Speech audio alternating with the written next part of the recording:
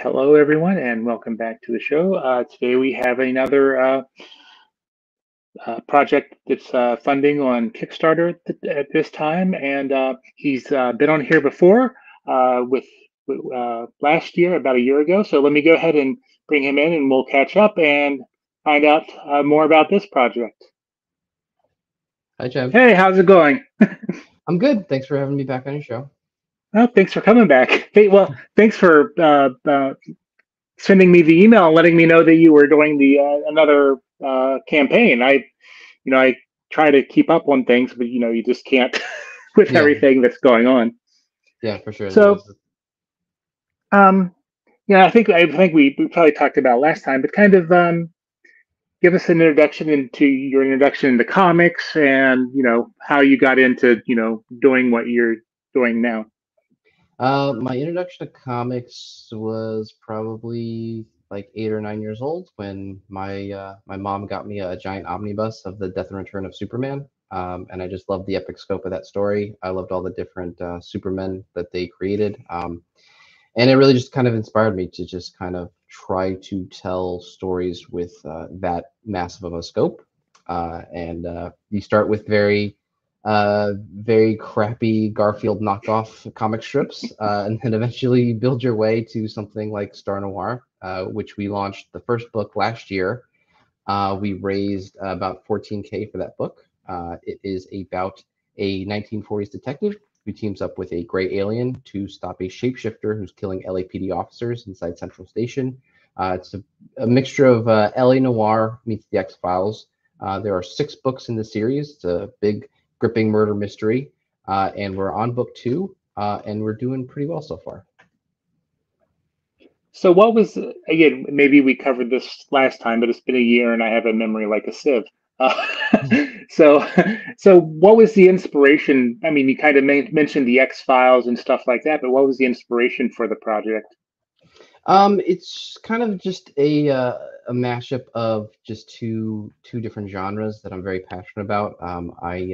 I watch a lot of old Hollywood movies, stuff from the 40s.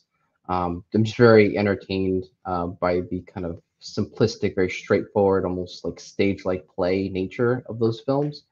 And then I also love alien abduction stories, anything to do with extraterrestrials.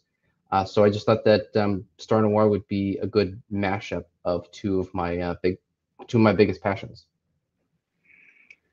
And since this is the second issue, kind of bring everybody up to date on what's happened so far. And I'm sure that they can get the first issue through this campaign, but what happened last issue, and where are the characters now? Alan Miller, who is our human detective and our 1940s detective, he is called in to investigate the murder of a traffic detective named Patrick Perkins, who is brutally murdered on the 6th Street Bridge with his heart missing. There's a lot of mystery surrounding how he died, and then one evening, Alan is met by a gray alien who tells him telepathically that a shapeshifter is not only responsible for killing Patrick Perkins, but that he is posing as one of Alan's fellow officers in Central Station. As the book sort of barrels to the end, we learn that gray alien is going to be his Alan's new partner, posing as a human. Everyone else can see a character, somebody who looks more like Tom Holland, while he sees a short gray alien. And the story gets into why Alan can only see Ellis's gray alien form. Ellis is the gray alien. Yeah. Yeah.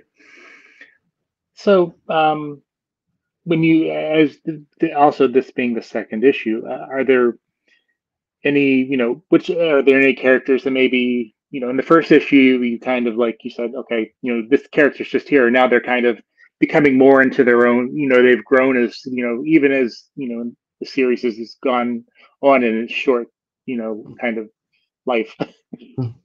Well, one of the characters that was teased in the first book, it was just on a flyer, was this club singer named Stella Belafonte. She's heavily featured in this book, not only in the cover. One of our rewards is a pinup of her, and yeah, she's without spoiling it, she's got a big secret. and that's revealed to Alan in book 2.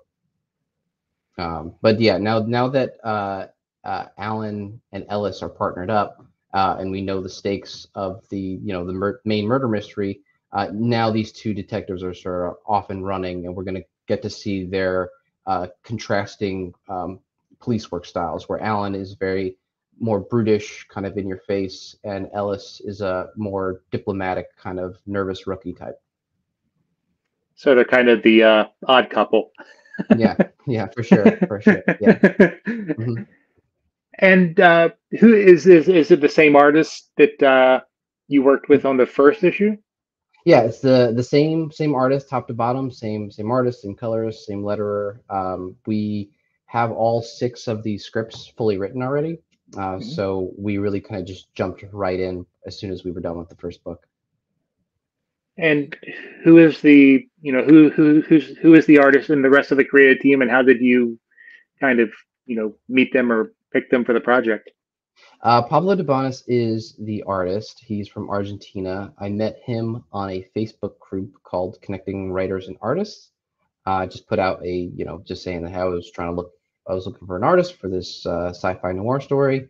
He reached out. He started doing concept art for the very characters that went on to be in the book. Vinicius Townsend is the colorist. He's from Brazil. I found him on Instagram. He did some really cool GI Joe covers for IDW. I really love the vintage kind of style that he kind of added to Pablo's line art. And then our letterer, Marco Ventura, he's from Italy, and just a really wonderful guy. Just he's making a cat board game right now, which is kind of funny. Because he works on this very lighthearted cat board game, but then does this like gritty dark noir story with me. Mhm. But the whole team is great. They're all equally as passionate as I am about the story that we're making, and we really just kind of play off of each other. I think that's kind of the strength of our team. So how was the first? I mean, you I think you mentioned that the first Kickstarter was very successful. How were you able to get this out the book out to like shows in between this one and kind of you know Um, expose more people to it, or is it just kind of you're just doing it through the Kickstarter right for now? well, after this Kickstarter wraps, I'm going to start taking the. Let's see, I have the book here.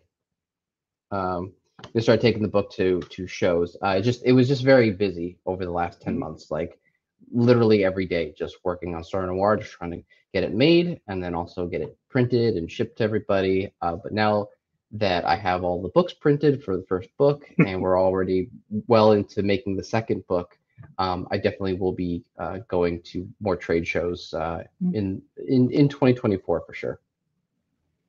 And I know that you were at New York Comic Con last year Mhm. with the book. How did was it received there? Oh, it was great. We went to a creator aftercon right after on that Friday night, and so many people were just backing it like that. That the entire night they would show them the art, show them the story, and they were just absolutely hooked. And they were just like, "Yep, I need a copy. Yep, I need a copy." So it was actually a pretty well received New York Comic Con last year.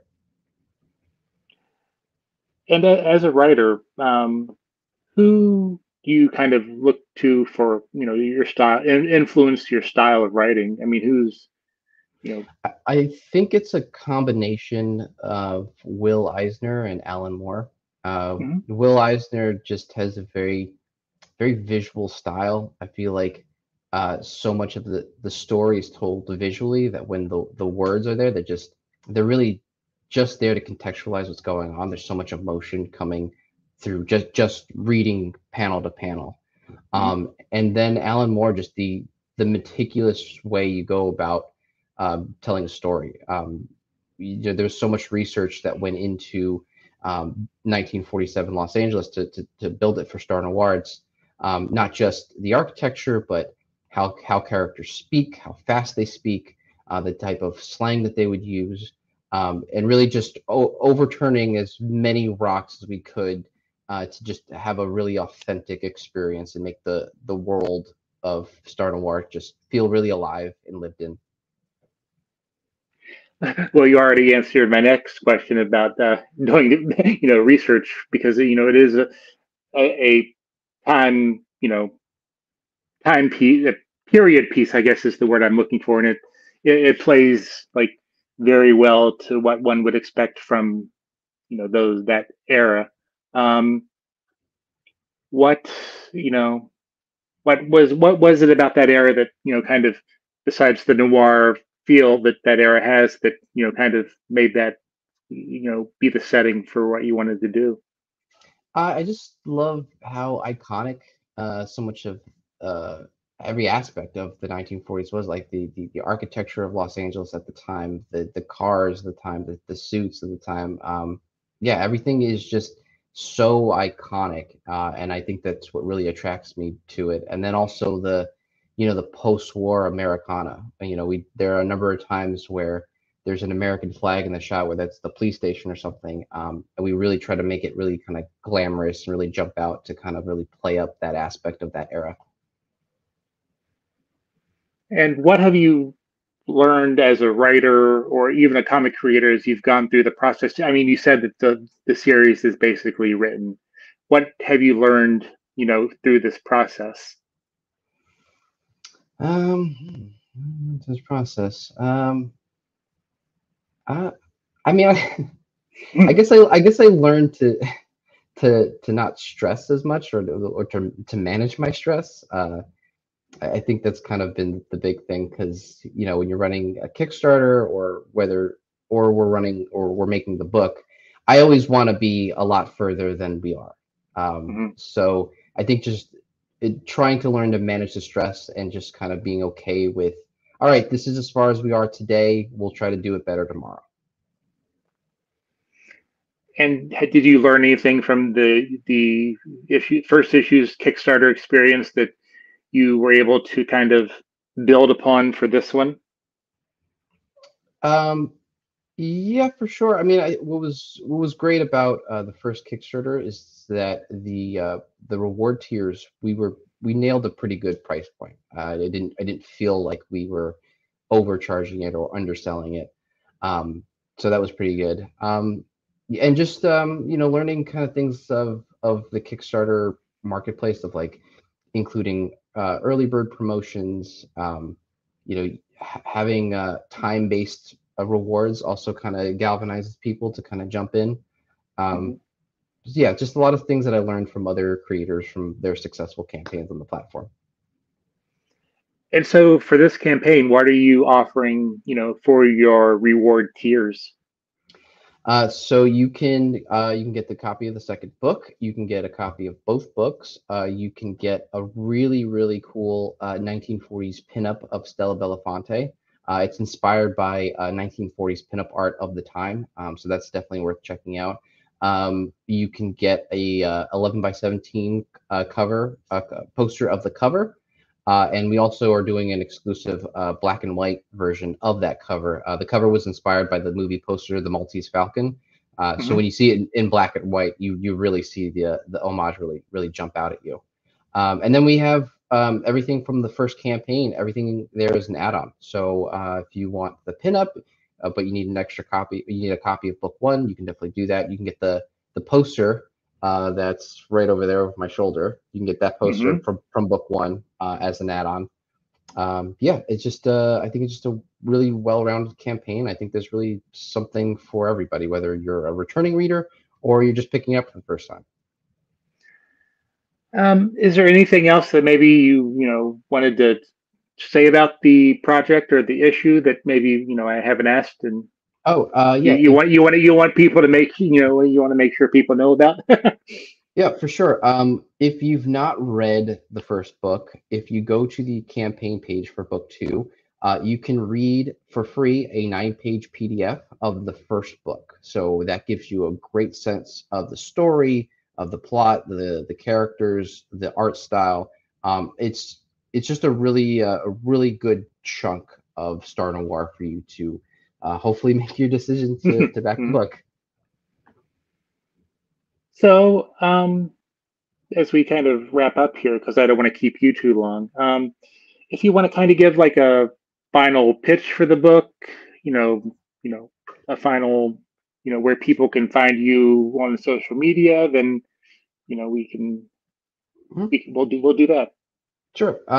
So if you like very detail driven, meticulous storytelling, you're definitely going to be into this. If you love any kind of crime stories, detective stories, if you like the game LA Noir, this is like a must pick up, because we take how we kind of showcase clues and stuff is very much inspired by that game.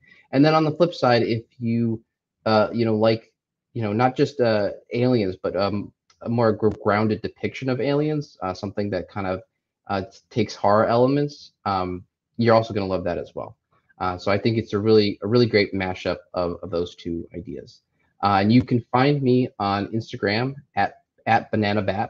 I post a lot of great old timey reels using the art.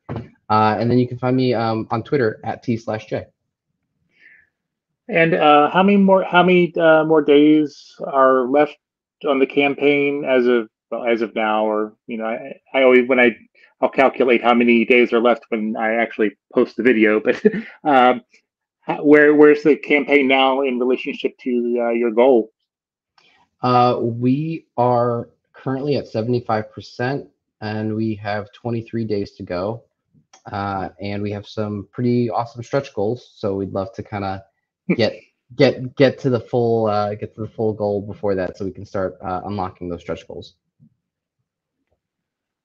Well, if there's nothing else, it was great catching up with you. I know we tried to catch up at New York Comic Con last year, and it's always just that show is always busy, and you're running in two directions at the same time, and yeah, then at the end of the day, you're just tired.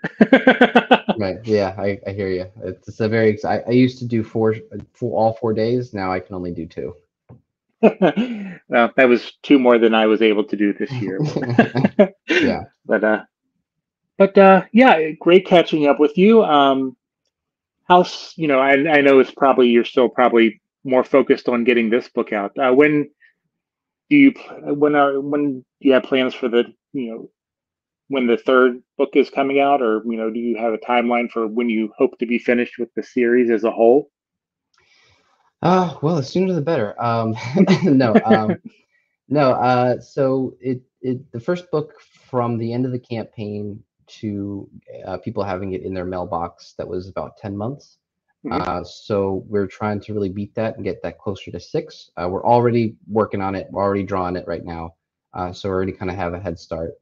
And then, yeah, just trying to kind of just jump right into the next issue. I mean, like, as I said, everything's written, so there really is no waiting around. As soon as we finish one, we pick up the other one, and then we bring it back to Kickstarter to pitch the third book. And then hopefully, if this campaign does well, I can start bringing out some other stories that I've written, because Star Noir is one of several that I have. And again, remind me, is this the first thing that you've actually written, correct? Or is in the process of publishing, correct? No, this is the second book. Okay. That's really been really successful. The first one was a cyberpunk comic about a virtual reality superhero called Reloader. That was it was like 2016, 2017. Yeah. Okay. But yeah, here we All are. Right. Well, definitely we'll have to chat again when the next issues are done, and we'll find out how this campaign went and plans for the story moving forward. And again, I want to thank you for your time, and good luck on the campaign. And you can follow the campaign as we track it on our crowdfunding corner on Comic Watch, which posts every Saturday at noon on our site, comicwatch.com. You can follow us on Twitter at comicwatchhq, and the same on Blue Sky. So check us out there. We have other things. We have reviews. We have news and all that commentary sometimes. But again, Tony, thank you for stopping by. Best of luck, and we'll definitely have to chat in the future, and we'll make it less than a year this time. Yes, hopefully. Thank you again for having me back. All right, thanks, and have a great day.